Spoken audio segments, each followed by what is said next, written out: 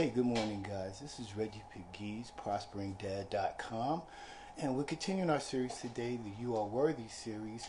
And as always, to start it off as a YouTube video, now we're over here on Facebook. So as you jump on, just type into the comments where you're coming from, so I know where you're watching me from, and I can shout you out this morning. Good morning, James Anderson. How you doing? Thank you for joining.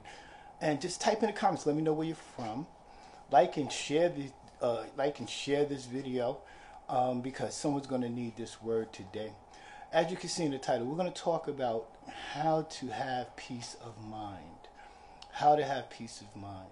Now, in this series, we've already been discussing the importance of mindset, of the things that we think about, which manifest into the things that we say, which manifest also into our actions.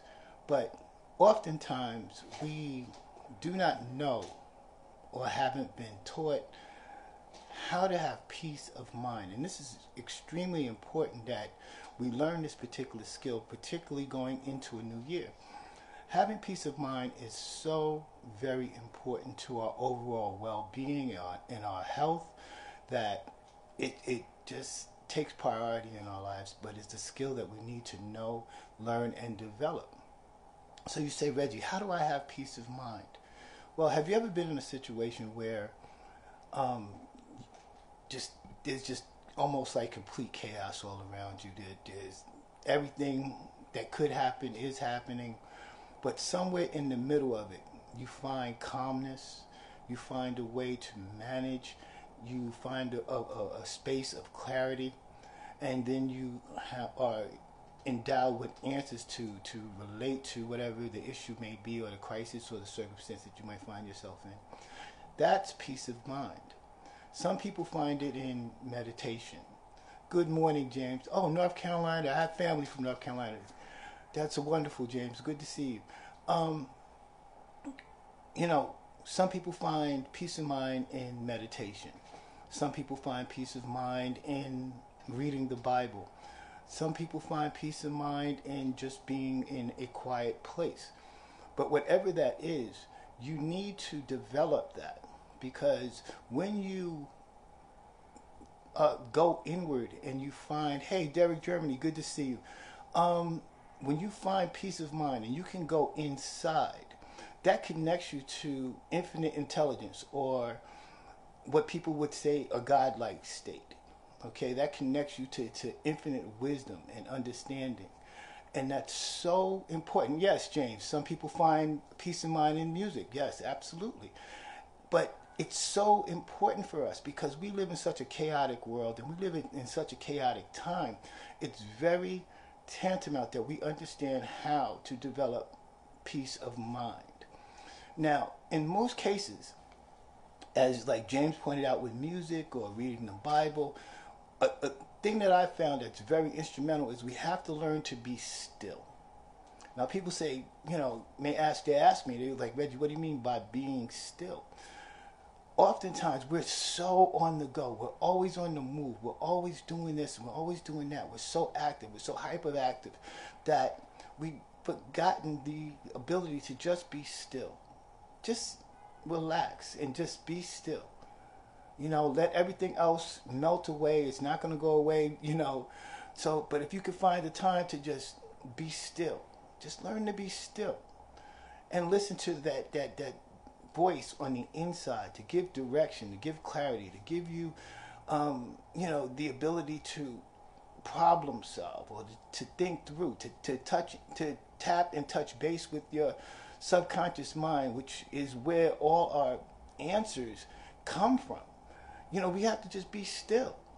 You have to go someplace, even, if it's like in the bathroom, or just go into your bedroom and close the door, wherever you can find. Go out to the park and just sit. Find a place that's quiet, that you can sit and just be still and listen to that inner God voice inside for direction and clarity. And the last thing, we want to understand is that in the midst of our storms, in the midst of all our storms, no matter what there is, there's peace.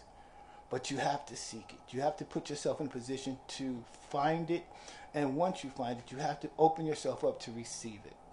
So even regardless of what you may be going through, whatever health issues you might be going through, financial issues that you might be going through, um, relationship problems, problems on the job, whatever it may be, you can find peace in the midst of that storm, but you have to seek it. If you allow the chaos to direct your vision and your motion and where you're going each and every day, it's going to take a toll on you. It's going to be dragging on you. It's going to be something that's going to negatively impact you. So as we enter the final days of this year, we want to be clear that we want to find that inner peace. And you can do it. No matter where you are, no matter what you're going through, you can find inner peace. You got to learn to be still. Learn to be still. Generally, for me, the best time, and statistically and psychologically, it's been proven that the first 20 minutes of the day when you first wake up is the most receptive time for your brain to process information. So generally in the morning when you get up, take that first 20 minutes, try to get up before the alarm, take 20 minutes to yourself and just be grateful, be thankful, make some decisions, possibly, start your day off with affirmations, and just get your mind and your body right, and just be still and just absorb the energy and just open up your mind. Hey, William Sneed, good to see you. Good to see you, brother. That first 20 minutes of the day is very, very important. That's when you're most receptive, and you want to open up your mind and your heart and your spirit to receive what God has for you for the day. All right, and lastly, just know in the midst of your storm, there is peace. You can find peace in the midst of your storm. No matter what's going on, how chaotic it is, if you seek God, God will find, He will come to you, He will answer your prayers, and you can find peace in the midst of your storm. So, as always, this started off as a YouTube video. You can go over to my video channel over there on YouTube, Hollis205, and check out the other videos and content that I have over there. Hit the notification button here so you know when I come on. Like and share this video with your friends because somebody needs this word today. And most importantly, as always, I want you to know you are worthy. You are worthy to have the life that you want. You're worthy to have the things that you want. But you have to start by taking 100% responsibility for self. Make sure that you're controlling that negative inner voice in your mind. Changing the dialogue inside, internally, so you have and achieve the outcomes that you desire and deserve for your life. And most importantly, go out and serve. Make sure that you're serving people, because the more that you give away, the more you get to keep, all right? On that note, I want you guys to have a fabulous Tuesday. As always, may God continue to bless you, and I will talk to you tomorrow.